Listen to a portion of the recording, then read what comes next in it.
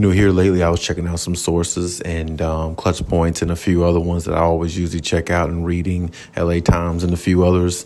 I was reading about Rising Star, Bones Hyland speaking out about the altercation he had with Mason Plumlee, which, I'm glad he came out and said that because he had some interesting comments, but it was also very much needed because they need to put that behind them because they have bigger things in front of them. And, hearing that from him, definitely sounded great. And it definitely let me know that things can, mend and, they're definitely going to move forward. But before we get into everything, please like, subscribe, also hit the notification bell as well. Now, like I said, I was reading my sources and, Bones pretty much speaks about the situation. He said it was more of a situation of competitive fires, going at each other. And it was all about a play on defense, I believe, where they missed a rotation or, somebody missed an assignment on defense. There was some lagging there and it came back to bite them and the team scored. And it was just miscommunication and miscommunication of words and just the whole thing. It just wasn't, something that you see a Clippers team usually do. I mean, they're pretty much always together and they're pretty much always solid. And I feel like, I'm glad that this situation, got mended or ceased because I don't want to see, things like this happening with a team who's trying to win a championship because you need to be together more so now than any other time. You're missing one of your star players. You got to hope that Kawhi Leonard can hold up and don't get too tired out and can carry and lead y'all at least until possibly Paul George can get back.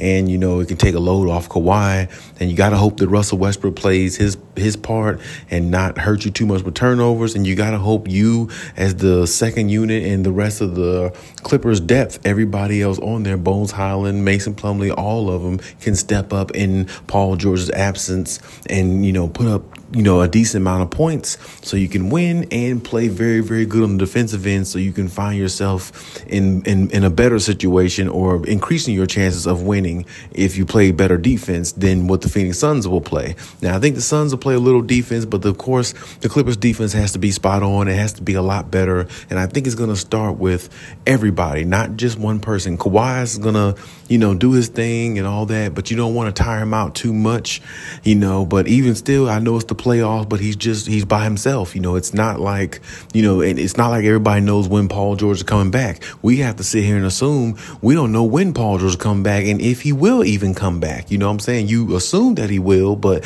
there's no guarantee because he's not even remotely close to where they thought he might be by now. And, it might be a setback somewhere in there. I hope that's not the case. But if it is, Kawhi has to go in battle by himself. And, hopefully he doesn't get tired or worn down too much. But I mean, hey, Kawhi's going to give it a shot. And if he has backup and help, I think they'll be just fine. Now, Norman Powell, if he can keep scoring the way he's been scoring, I think the Clippers will be fine because, offensively, they'll be fine anyway. But they got to definitely play collectively on the defensive end. They really want to stop the Phoenix Suns and put themselves in position and go into the next round. And then hearing Bones Hyland speak about the altercation, between him and Plumlee are cool now. Everything is mended. Ty Lue confirmed that along with Bones and Mason Plumlee. So, hopefully the Clippers can put that behind them and look forward in what's in front of them because what's in front of you is a juggernaut team that you're going to have to find a way to beat that nobody in the world believes that you can beat, especially not without the services of Paul George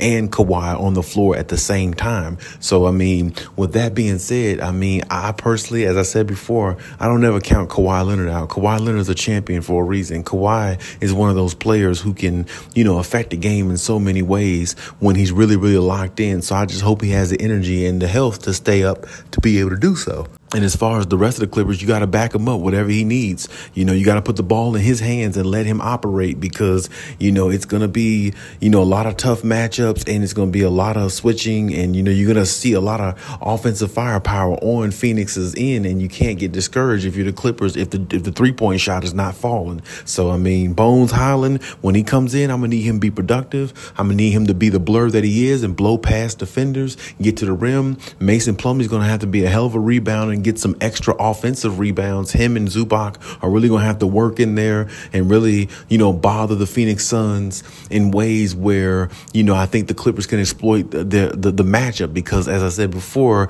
in previous videos before, when Zubac plays right, when Zubac plays well, the Clippers really do. They're really great. They're in a position to win every single time when Zubac gives them a double-double and plays well, because it's like he's the big man that they need in the paint they can throw the ball into and let him get his own score on his own. And on top of that, he cuts and rolls to the basket very well off of Kawhi and PG, pick and rolls, especially Kawhi pick and rolls. He cuts off the basket. He cuts to the basket very well. Kawhi always finds him, and he's always a big body in the paint. And the one thing I like about Mason Plumlee as a backup, he definitely gives them, that reassurance of toughness and getting extra rebounds. And he can pass to be a big man himself. He's a little versatile more than what people think. And I feel like, the big man situation can be a problem for the Phoenix Suns. If the Clippers go big and Zubac goes in there and starts dominating DeAndre Ayton and getting his head, and then it might make the Phoenix Suns back up a little bit in regards to their decision of how they're going to attack the Clippers.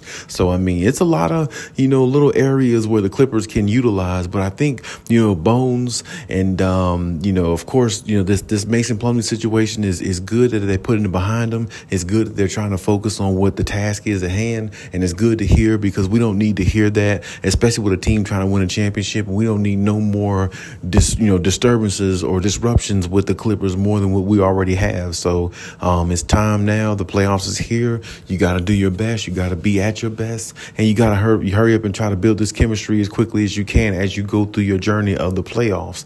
And going through the journey, having altercations like that is not what the Clippers want. So I'm glad they put it behind them. I'm glad they're ready to move forward. And as I said before, I'm glad they're ready to just, jump into this series and do what they got to do, because I feel like the Clippers don't feel like they're slighted. They're not scared of the Phoenix Suns. Kawhi is definitely not scared of KD. Nobody's scared of that team. So it's like, I think the competitive fire is there.